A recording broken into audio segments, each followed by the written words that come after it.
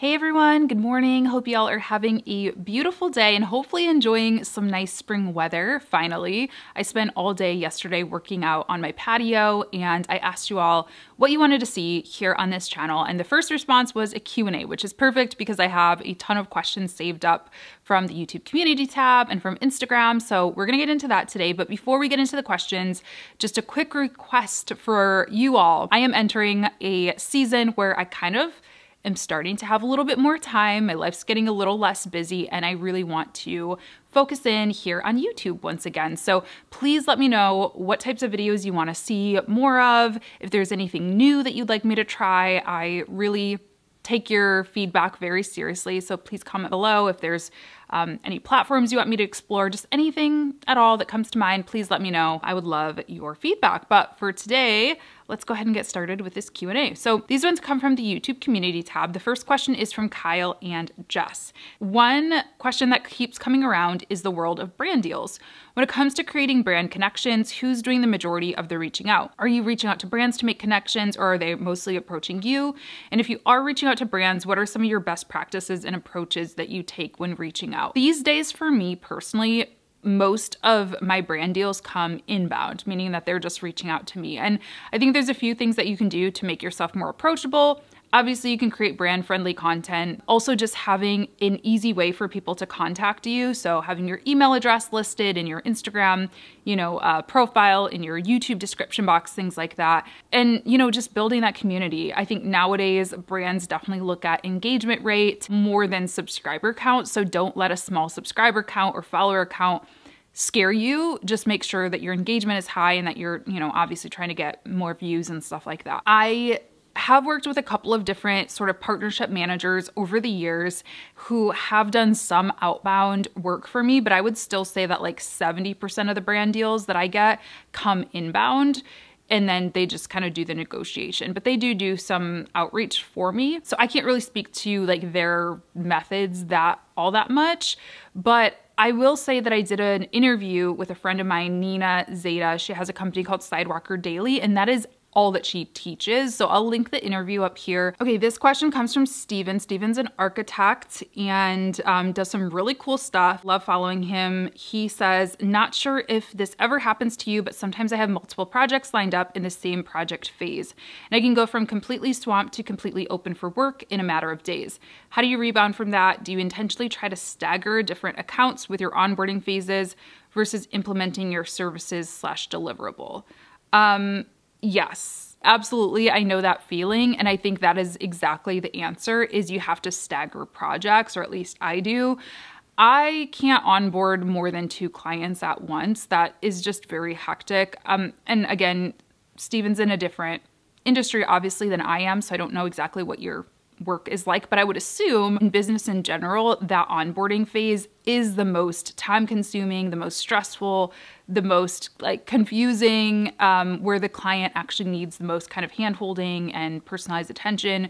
So it's really hard for me to do that more than once or twice at a time. So I think it just comes down to communication when you're on those discovery calls, those, initial meetings, even on your form, your contact form or your website, maybe, putting when you are available to start taking on new clients. So like for me right now, it's April. I wouldn't be able to onboard a new client until May. So maybe I could put that on my website saying now booking for May 2023. I see a lot of people do that, but it is a lot of just like using my calendar, using my task management software. I use Asana to kind of move clients through that sort of onboarding phase and making sure that I know exactly where they're at. And yeah, that's all you can do is be honest. Of course, I'm not gonna lie that I have overdone it and I have said yes when I should have said no. Sometimes I will do that for a rush fee. If there is somebody who just absolutely needs to get started on something, they have a really critical deadline, I can do it at an additional cost.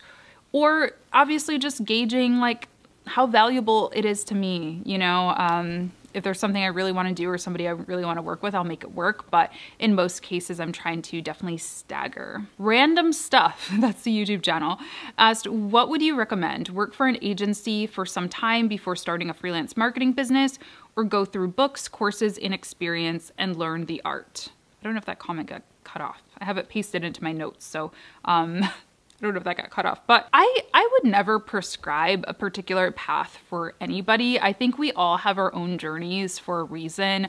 And I mean, I've done a video years ago about like every job I've ever had, and seriously, all of those jobs I take with me today, and I use some aspect of them, from working in retail, from working in restaurants, from working at nonprofits, to working in politics. You know, I take all of those experiences and use them today. So my answer is, I think there's really no such thing as bad experience. I got experience at a virtual agency, and that really introduced me to the world of social media. I was a social media copywriter for them.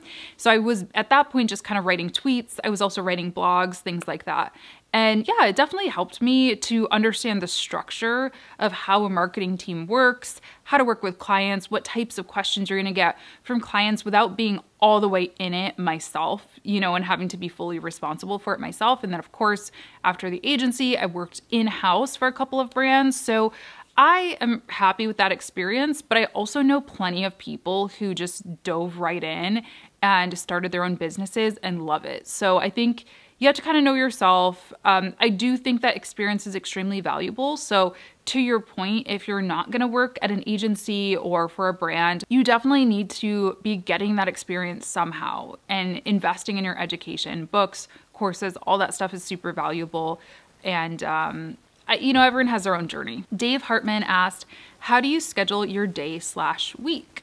So I'm a big calendar blocker. So I start by blocking off my days. So I have particular days that I do particular things. Today's Tuesday. Tuesdays, I usually either film content or edit content. It's like a content day for me.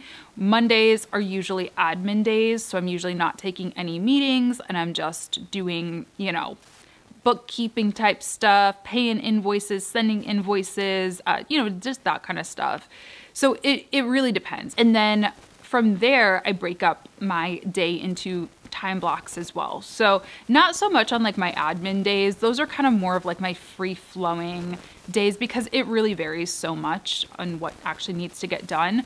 But on content creation day, for example, I have a 2-hour time block for shooting this content right now. That includes my get ready time, my setup time, and my sitting down to shoot time.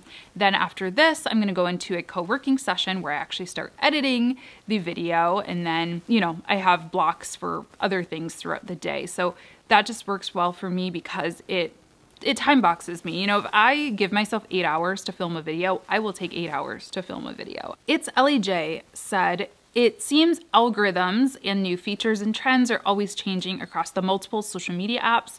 How do you know when these changes happen? So this is my I don't know, this is not good advice. I know people hate it when I say this, but I don't pay attention to the algorithm that much. Like, obviously I do. I pay attention. I know when something wild changes or happens, but I'm not like married to the algorithm. I'm not obsessed with the algorithm. I'm not sitting here thinking every 5 minutes, like what's going to be good for the algorithm. At the end of the day, I focus on telling good stories, connecting with my audience, and like the rest will do its job, you know? With that said, I think it's just important to pay attention to how your content is performing, you know, just day by day, week by week. So I know that Adam Mosseri, the head of Instagram, recently came out and said like, yeah, we're prioritizing photos again, or like reels are less of a priority, whatever the heck he said. I knew that like weeks before he said that, just by looking at my analytics and just by seeing, oh wow, my reels aren't performing like they were before. Meanwhile, I posted this random photo of me and that one popped off again, you know? So I think it really is just being hands-on and paying attention to your insights and your analytics. If I ever need confirmation of something, if I'm like, okay, what news came out, you know, verifiable news, or I'm looking for some data on something, I really like the website Social Media Examiner. That's a great one. They post a lot of news. They have podcasts, things like that to talk more in detail. But yeah, I try not to be obsessed with the algorithm because at the end of the day, like the algorithm wants to show stuff that is exciting, that's interesting to the people who follow us and people who don't follow us. So focus on telling good stories, focus on making good stuff, and in theory, the algorithm will do its job. Brittany asked, how to come up with a business name? I'm struggling. Also, how to sell your services to potential clients and make them feel confident in hiring you. I have so much content on selling your services. I'm going to link a couple of resources for you, but how to come up with a business name, I don't know. I don't know. It's hard. I mean, I think just start by free writing. That's how I came up with my agency name. People ask me all the time, what does James and Park mean? They're like, who's Park? Is that like a business partner? No. Okay, the story of James and Park. James is my last name. I knew that my last name would always be my last name. Like, even if I got married, I probably wouldn't change my name. I didn't change my name. But even if I did, like, James would always be a meaningful name to me, you know? So I knew that that would be something that was forever relevant. And then Park was honestly just a street that I grew up on. And then when I moved to Detroit, my apartment also was like on the intersection of this one street and Park Street. And it just felt like, oh my gosh, I'm coming back. I don't know. I just was like a meaningful, like, okay, cool. I liked how it sounded. That's how I came up with it. It doesn't mean anything super deep, really. I also wanted a name that was I don't want to say androgynous, but like, you know, I didn't necessarily want to just be Latasha James Marketing Agency, because what if I wanted to sell the agency? Or what if I did want to hire somebody to replace me as CEO or whatever? I wanted it to kind of be adaptable and flexible and not be so focused on me. So yeah, just do some free writing. Look and see if there's any words that really stand out to you. Pull out a dictionary or a thesaurus. That helps me sometimes too. And you just got to do what feels right. I'll also say I don't think names matter that much. I really don't. I think if you're creating like a product or an app or a website or something, sure. But agency names, I don't think it matters quite as much. At least it hasn't really for me. Prasida asked, as a new YouTuber, what are the ways to gather more subscribers and views? We can't fight the algorithm, I know. Consistent weekly uploads, yes, I know. What else? How else do I go from 5 subscribers to 150K? I recently heard releasing daily shorts from your video clips help. Okay, I think, I don't know about the shorts thing. I've kind of played around with them. My shorts have kind of plateaued for me. They're only getting like 1,000 views now, max. In the beginning, they were getting a lot. So I kind of am like, I don't know. I don't think my subscribers really care about shorts. So I have not done a full kind of test with that. Maybe I should do a social media science video on that. Let me know if you're interested. But one thing that I will say, I think few people talk about in regards to growing social media in general, whether we're talking about YouTube, Instagram, anything else, is outbound engagement. When I first started my YouTube channel, I was aggressively commenting on people's videos. Not aggressively like spammy, but I loved YouTube and I still do love YouTube. Like, I watch YouTube more than I watch TV. I just love the art of it. I love the creativity of it. I love the people on it. And so I don't comment so much anymore because I watch a lot on my TV now. But in the beginning, I was commenting all the time. Hey, love this video, cute top, whatever, where'd you get that lipstick? Like, whatever. And I think a lot of people who are becoming content creators don't focus enough on engagement. We focus so much on, we wanna make the best thing ever, we wanna make the best quality video, but that is really only half the battle. You also have to expand your network and have conversations with people. So I'm gonna say, if you are posting YouTube videos weekly, you're doing all the things right, as this person mentioned, and you're not seeing growth, take a look at how often you're engaging with other videos in your niche. Again, not spamming, but being friendly, just getting your name out there, making friends, you know, social media. So I think that's a big thing. Otherwise, I did a whole video about growth strategy on YouTube that seemed to help a lot of people. So I will link that for you if you want more on that. Now, I'm gonna go over to Instagram because I did get some questions on Instagram as well. I'm sorry my voice is so raspy. Like, I don't know what's going on. There's also a fruit fly flying around. I keep seeing it, so I'm sorry if you see that guy too. Really love this question. How to deal with mental health and too much screen time as a social media manager. This is something that I certainly struggle with, not just as a social media manager, but also as a creator. I would say more so as a creator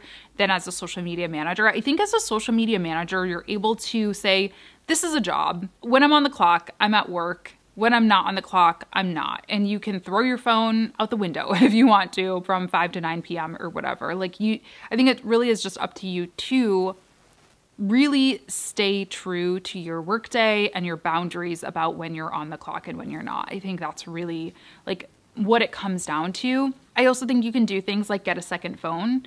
That's something that I have done when I was managing a lot of clients. One, because I just needed to, because you can only log into a certain number of accounts and stuff on one phone. So I used a different phone when I had like 5 to 7 clients. That helps a lot. I would say as far as like being a creator, I know this isn't really the question, but I'm gonna just go off, I guess.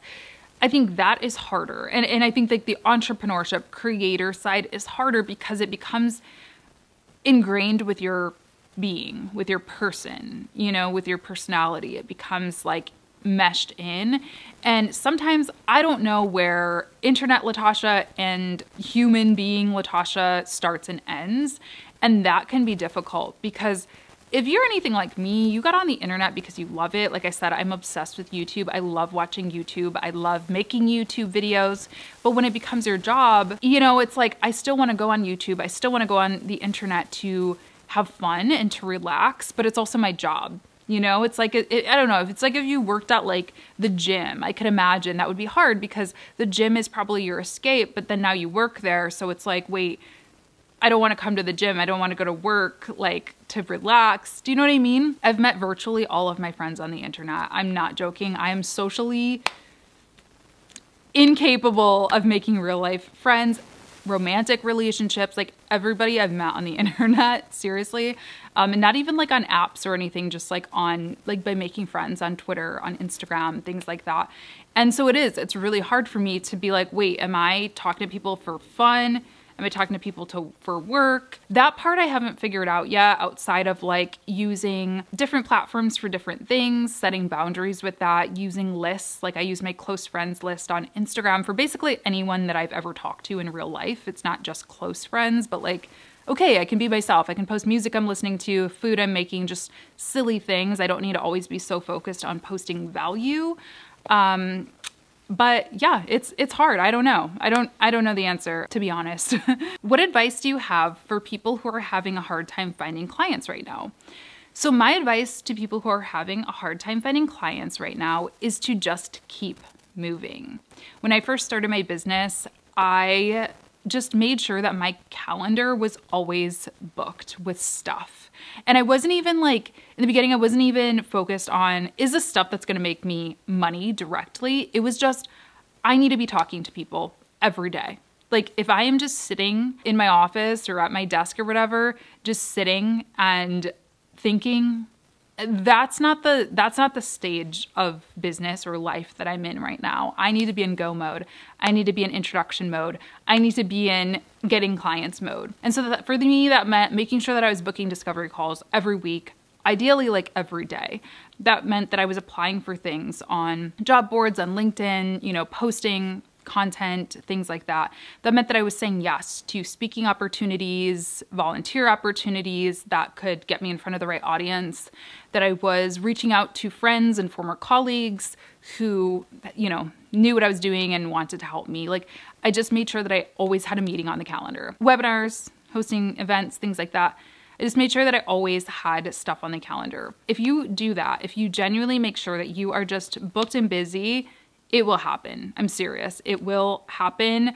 Eventually, one of those people that you're talking to is going to have a friend, is going to have a colleague, is going to have a new project. They're going to recommend you to something. They're going to need something. As long as you keep moving forward, keep moving, you will get clients. Just don't stay stagnant. That's my best advice. Last question I think I'm going to answer is tips for content for brick and mortar. We do not sell online, so my goal is just to get people in the door.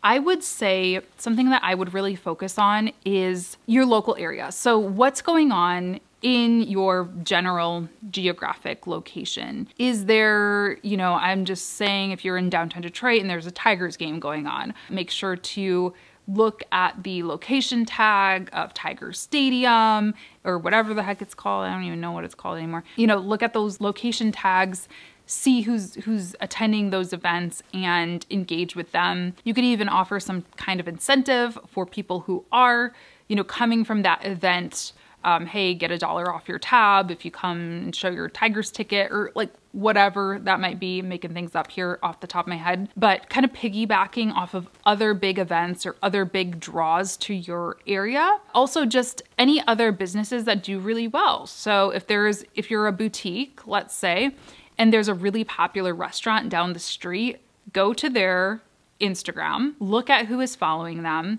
look at who is tagging them, and engage with those people, assuming they're within the same kind of client profile, customer profile that you would want coming to your store. If it's a cool, trendy bar and you sell cool, trendy clothes, that's a perfect fit.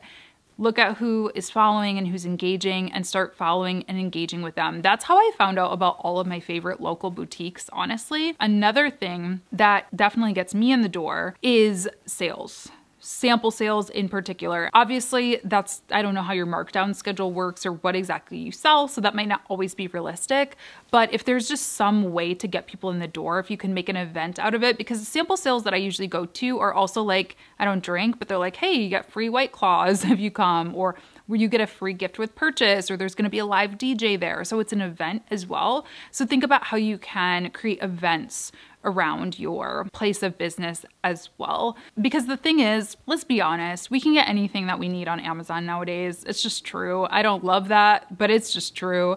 So if we're gonna go to a physical store, there has to be a reason that we are going there. But I think from just a social media aspect, just engage with people locally. Again, outbound engagement is so valuable, so don't forget to do that. All right, I think that is it for today. Thank you so much for tuning in. I hope you enjoyed the video, and thank you so much to everybody who submitted questions. Please, if you're watching, if you're a regular viewer, let me know in the comments what videos you want to see from me, what topics, what platforms you're interested, what problems you're struggling with in your business, or whatever. Like, just tell me anything that you care to tell me.